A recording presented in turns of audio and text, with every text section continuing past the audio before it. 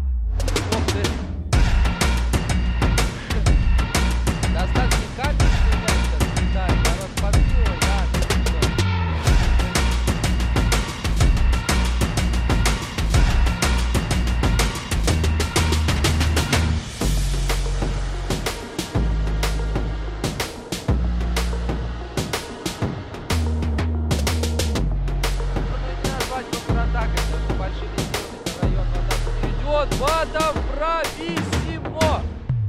Шикарно! Важно, Роман.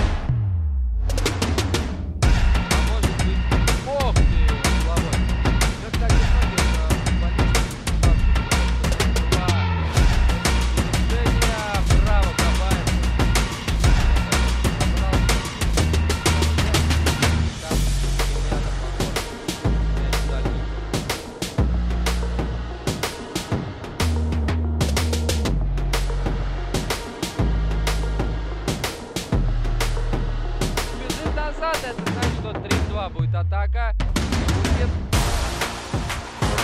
Пробитие под...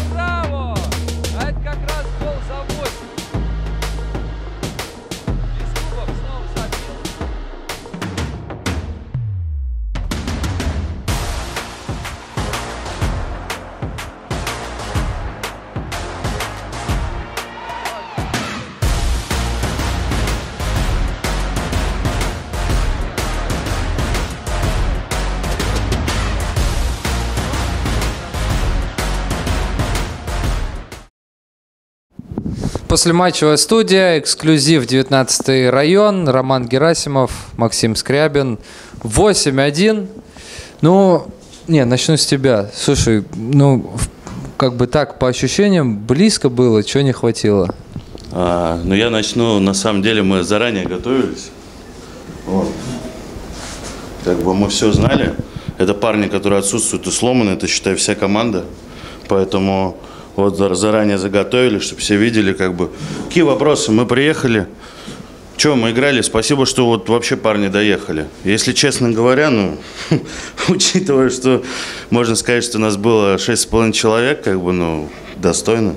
Мне кажется, что Роме стоит, наверное, задать вопросы своим игрокам. В первом тайме мы смотрели, учитывая, что мы полубухие, там, полутяжелые, в отсутствии.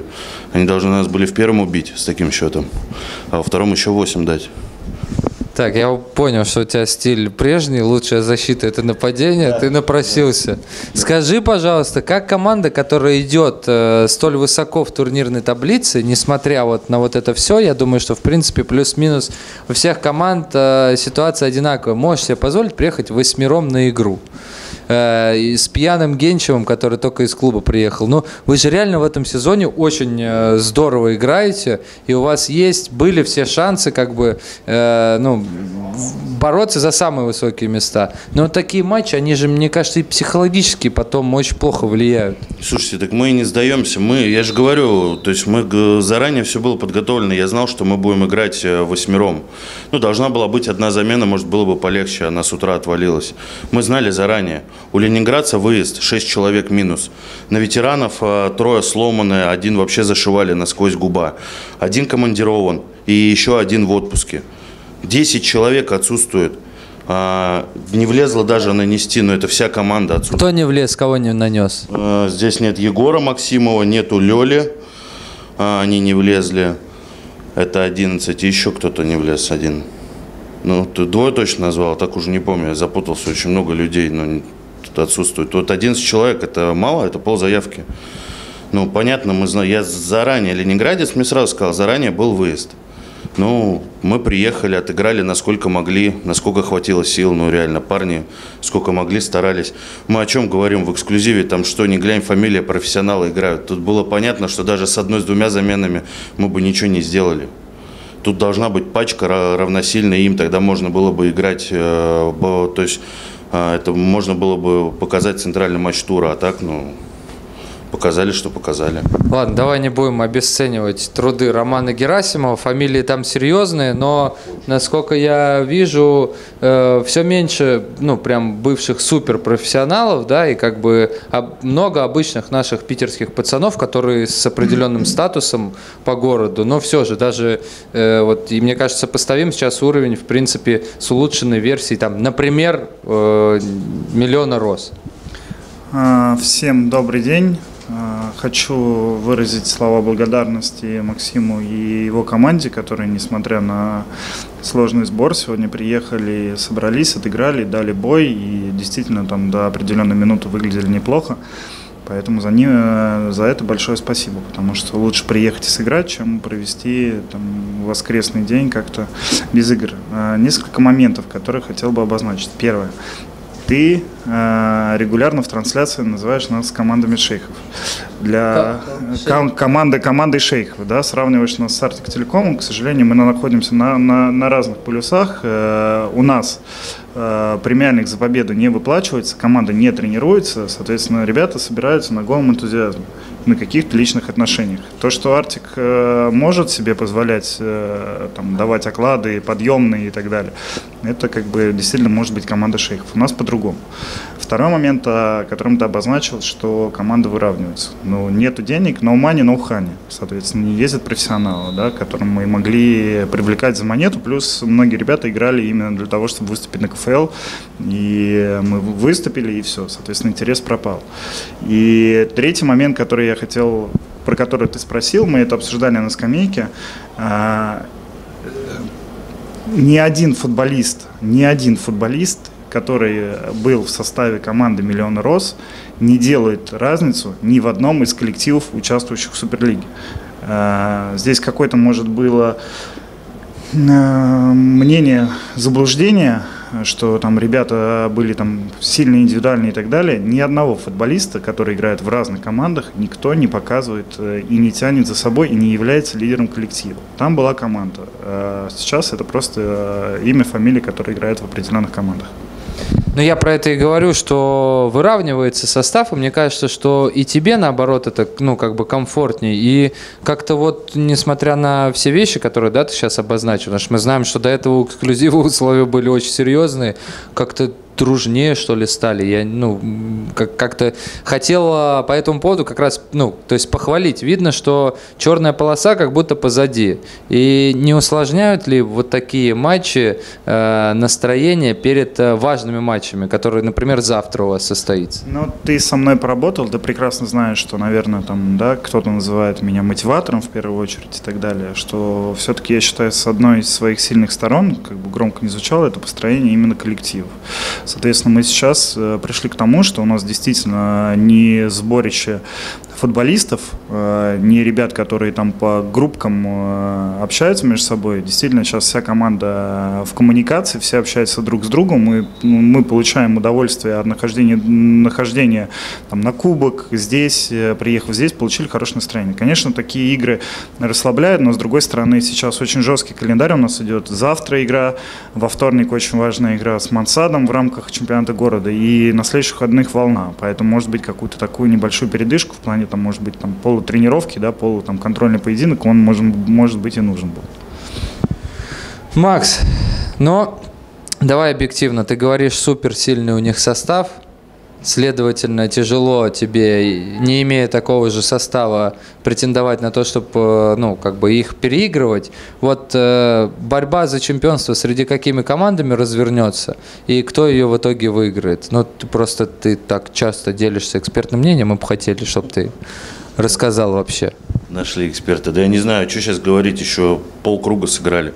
Там каждый хороший, говорю, там же видно, вон, возьмем наш простой пример. Волна обыгрывает 6-4 Арктик, и в следующий тур обыгрываем мы их 2-0. Получается, вы сильнее Арктик? Нет. Я же про что и говорю, что здесь непредсказуем, это футбол. Мяч круглый, ворота одинаковые у всех. Здесь непонятно, но вот мне кажется, очень ровно идет Амтел. Ну вот прям я так смотрю, они идут очень ровненько. Ну, по крайней мере, их игра мне импонирует. То есть я по возможности посматриваю игры, и мне нравится, то есть как они играют. Мне кажется, они близко, но с Арктиком они точно покусаются. А так там любой может быть, ну, может и Мансад поборется, они сейчас где-то потеряли, дальше набирать будут. Не стоит тот же резерв списывать, Гуга всегда цепляется. Тут в этом году такая собралась Суперлига, что здесь нет, ну, наверное, две команды мы можем назвать андердогами, да, то есть там не в обиду им, потому что, ну, видно, им тяжело. И как бы они очки не набирают, а в остальном полностью равный как бы, ну, состав соперника, поэтому неизвестно, что будет. Еще перерыв 3 недели, там можно же полкоманды поменять. Как развернется второй круг, никто не знает. Полкоманд нельзя поменять, насколько мне память не изменяет, можно только 3 игроков заменить. 5. А 5? 5 и еще не заигранных. Понял. Ром, последний вопрос задам тебе. Хочу отнести эксклюзив в число тех команд, которые все-таки поборются за самые высокие места, потому что мне кажется, что да, Арктик и на дистанции можешь себе позволить, определенные условия и так далее, но они уже теряли очки, а значит могут потерять еще. Но не могу этого сделать, не услышав от тебя, что есть карт-бланш на весь этот сезон, да, в том плане, что все вот эти события, которые эксклюзиву мешают играть непосредственно в футбол, что они не окажут влияния на существование команды. Вот. Некоторые люди очень волнуются по этому поводу. Ну смотри, есть определенное экспертное мнение, которое вы выражали в отличном подкасте, который у вас выходил, первый вот этот подкаст, где один из экспертов сказал, что эксклюзив денежный мешок и такие команды ничего там не выигрывают. Этот эксперт во вторник, по-моему, на Петровском, он проиграл команде «Эксклюзив», по-моему, 2-1. Вот. И денежного мешка сейчас нету, команда вроде как существует, и все идет нормально. Поэтому жду 3-го подкаста, там, я надеюсь, что он пропустил. 2-й. Там опять что-нибудь нового вкинет про тактики и как другие футболисты моей команды проводят разминки, тренировки и так далее. Я услышал, все понятно. Может, стоит позвать тогда Рому на подкаст, я бы посмотрел. Все вопросы к Евгению Евланову, пожалуйста, адресуйте. Я с большим удовольствием бы с Ромом пообщался. Все, пока, пацаны.